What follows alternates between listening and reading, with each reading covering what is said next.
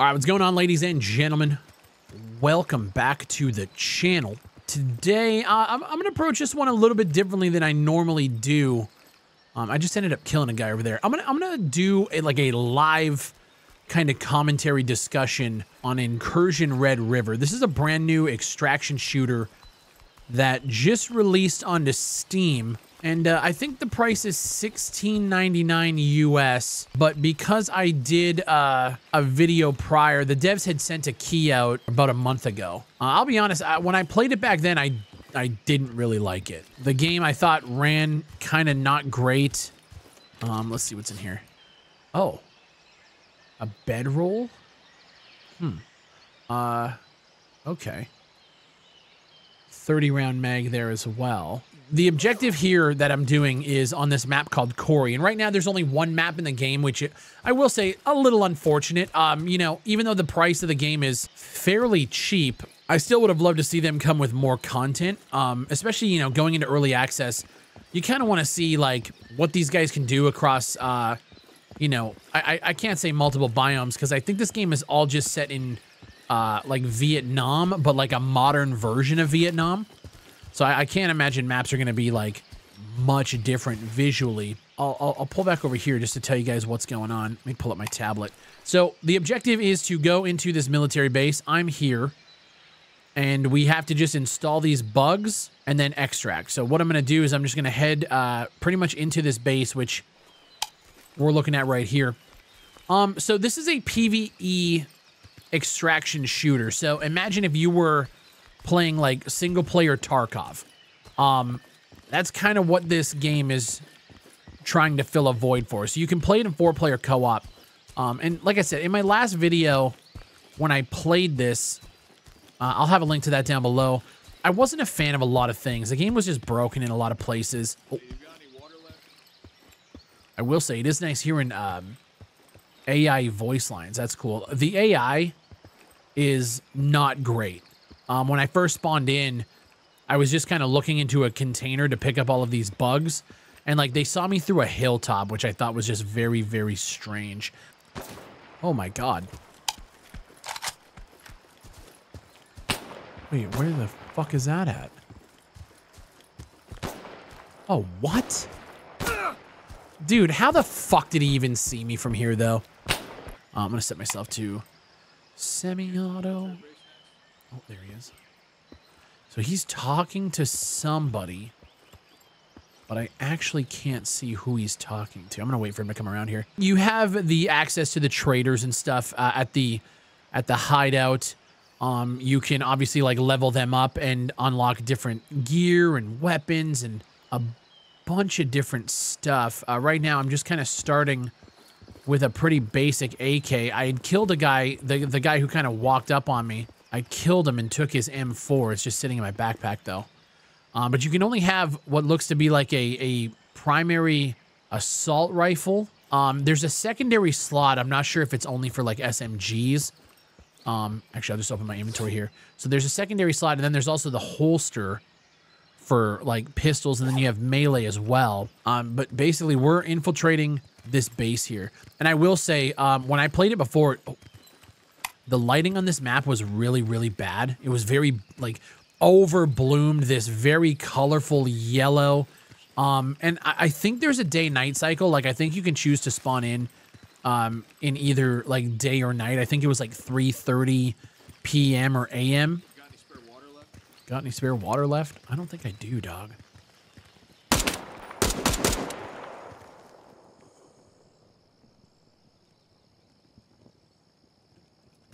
I don't know if that's going to alert other enemies. I swear I'm hearing footsteps. Looks like they've definitely made some additions to the map. I know last time I played, this was pretty open over here, and like they were just shooting you from afar. It looks like he laid a tank in the middle there, which kind of blocks line of sight, which makes it a little bit easier to get into the military base here. I'm just going to try to loot him quick. So looting. Okay, so that's an SM. Okay, so that is correct. So SMGs. Does that have more? Oh, that does have more space for mags. Hold up. Let's do this. Let's do this. That does have another space. So yeah. Okay. Drop that. Equip that. Boom. Look at us. Oh, but we lose medical there. We lose a medical slot, but we gain more for other stuff, which is cool for me. I don't care about that. I don't plan on healing. It also looks like they've done some minor adjustments to the HUD, which is nice. I'm just going to open up my tablet here. So the first one, I think what I'm going to do is I'm going to swing around, grab this, fall back, and then take the rest of these. Yeah, the... Bang over here. Oh, what the fuck? Oh! Okay. I will say, the AI... man, dude, AI in games like this are so hard to get right. The visual range for these fucking things are insane. Inbox silent. What? You were actually defeated by those idiots? I will give you another contract in the meantime, but I expect better. Okay, great. Back. Job board. Install the bugs. Oh, this gives us an M4, which is actually kind of sick. But yeah, I lost that AK, unfortunately. I'm playing this as a solo. You can obviously go in here and do 4-player co-op, which is kind of how it's meant to be played. So we'll go up this road and see what happens. Try to stick to one side. Oh, shit. Okay, so I had myself... Yeah, so I crashed. I wanted to turn on Lumen, and then I set my graphics to medium, and the game just shit the bed. So we got Lumen on now. Lumen scalability settings are high. Okay, let's do this again. let's try this again. So this game is Unreal Engine 5, although I don't really think that I don't think it looks particularly great. I think the weapon models look pretty crisp. Environments could definitely use some work. It looks very Unreal Engine-esque, which I think they could have done a little bit more with the art style itself. This game is $16.99, I believe. And if you were to just take it like on its own, $16.99 for a product, it's not bad. There's one map. There's a bunch of different types of missions, but it's not bad. But if you were to take this and compare it to other games in the market, although like there's not really a lot of single-player extraction shooters, but realistically, what this is you're going in, you're doing missions, and then you're leaving. You know, a lot of games kind of follow that format where you have an infill, you have an exfil, you do your mission, and then you go. The actual like moment-to-moment gameplay, I don't think this does enough for me to be like, damn, this is a really like unique and cool experience. I think you guys need to try it out, because I feel like you could play games like Ground Branch. Hell, I mean, even looking at games like Ready or Not, I know Ready or Not's not an extraction shooter per se, but I feel like there's better kind of tactical experiences out there right now. I don't know, it just kind of begs the question, like, how much enjoyment are you going to get out of playing one map on this game right now? And while I can definitely see the potential, like, I think if they can get more maps, more missions, obviously like more shit like weapons and hell, maybe even different like AI, like enemy types and stuff like that, I definitely can see the potential. But one thing I don't like to do is base a game off of what it could potentially be in the future. You know, if we're talking about what it is right now, it's an FPS that functions. There's, at least so far, not a lot of game-breaking bugs where like you can't continue. I have had one crash so far in this recording session. Hold on, I'm just gonna sneak in here. Nothing to really be alerted by yet. Nothing red flags poking out at me yet. I'm curious to see how fast it's gonna take them to make new maps and content. Okay, we're over here now. Am I in the wrong? I'm in the right place. I just gotta head to my right a little bit. Okay, so I've gotta head out here. Okay. So I've got to go, is it this way? Sorry. Yeah, okay. I just got to keep going in. That container right there is where I got to plant this thing. We haven't had any enemy contact yet. Oh, here we go. Okay.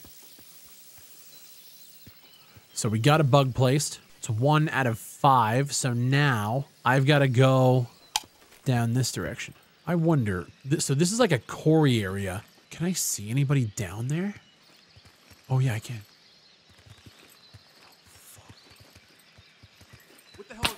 Oh, see, like, look at that shit, man. Like, I can't, I can't stand AI that is like that, bro. I really can't. It really just, it takes my enjoyment out of these games so much, bro. Jesus Christ, die, man. Fuck. It really just, it takes my whole fucking mojo out of here. That, like, it's one of the biggest problems with indie FPS, in my opinion, is the AI just always needs, God, I'm stuck. The AI just always needs so much work.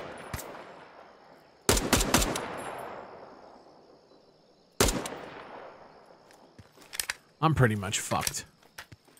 But yeah, like, so for me, I know this is like an extraction shooter. It's a PvE kind of extraction thing. But what it really just kind of feels like is playing a game like Ground Branch, but having a bit of a persistent loadout that you can unlock via traders. You're essentially just walking through maps, shooting at AI that are patrolling around. And like, I don't know. Oh, that gameplay loop has grown so tiresome over the past few years. Where do I gotta place the bug? Is it on the door? No? Oh, here we go. Okay. Yeah, I'm pretty dicked at this point. We'll see if we can get this one done, though. I would like that M4. Okay, and then one on that container over there. Okay.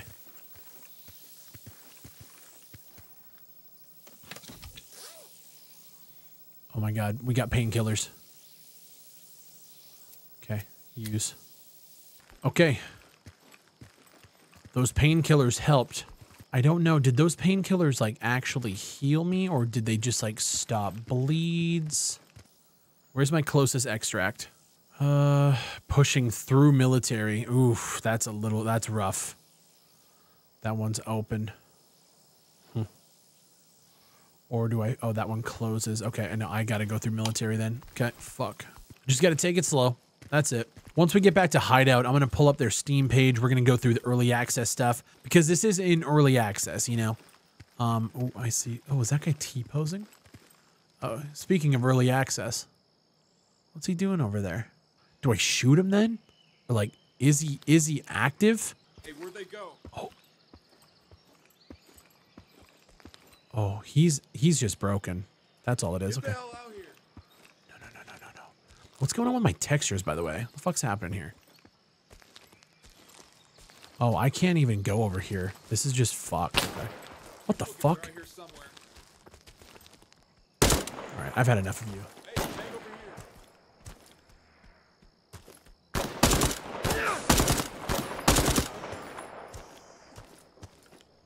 Okay, hold on. Let me reload here. A lot of you know, texture issues and occlusion issues. I'm noticing a lot of pop in on stuff. You know, I say in the distance, but it's like near distance. You know what I mean? Got a pretty big gap to clear here. What the fuck's going on with my shadow? All right, I think we made it out. There we go. And that is a raid in Incursion Red River. Now, the game up top does say it's pre-alpha. I believe it. Do I see potential here? I mean, dude, I hate the word potential because there's potential in anything. You could literally find potential in anything. It just depends on, you know, how well it's executed. Let me empty out my bags here, and then I'm going to pull up the Steam page, and yeah, we'll kind of take a look and see what they got going on.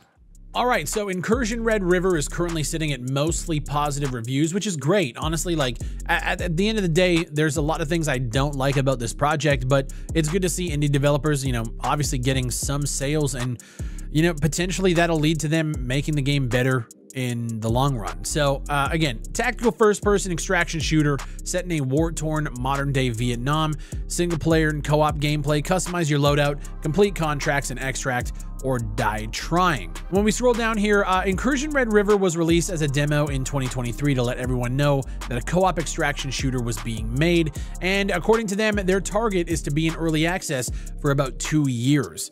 They say this target was estimated with our current rate of progress, estimated budget, and team size, and they hope that going into early access may accelerate the timeline through financial support. Now, the current state of early access is 2 contract types, sabotage and secure in place, in a total of 18 different variations. So, you know, you're placing bugs. There might be a mission to place them in the south end of the map. There might be a mission to place them in the middle or the north end. And that's what all of these variations are. There's also 3 challenge types: elimination, survival, and barter. I'm actually not quite sure what that means. There's currently 17 weapons in the game with 11 pieces of gear and over 200 attachments for the weapons. That's actually a really good number for an indie game. 17 weapons is actually huge. Over 200 attachments.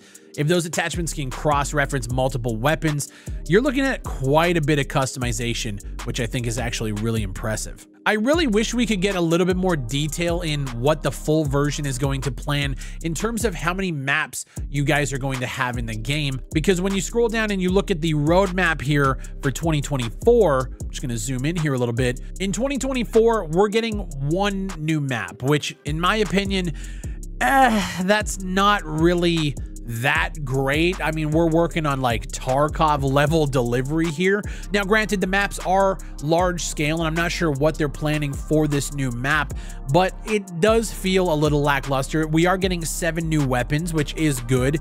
More contract types. So we got bosses and defensive contracts, which is nice. And then when we get into January of 2025, we're going to be seeing things like an extended health system, different status effects, different AI behaviors, which is going to be nice. Extreme weather, things like storms and rain. I hope that before you get to extreme weather, you guys optimize the shit out of this game, because right now, running the game, medium settings, if I have Lumen enabled, it chugs. Running this game on Ultra with Lumen is like sub 30 FPS. So optimization, it needs to come before we get into things like extreme weather, because in every Unreal game that I have played, every time you start putting rain in front of the player or storms and puddles and rain effects, things drop significantly in terms of performance, and we just can't afford that right now. They're obviously bringing in a loot overhaul, interaction animations for things like door openings, looting, etc., as well as a world building overhaul. Now, this is a decent roadmap. There's a lot of things obviously planned for the rest of the year and into next, which is good.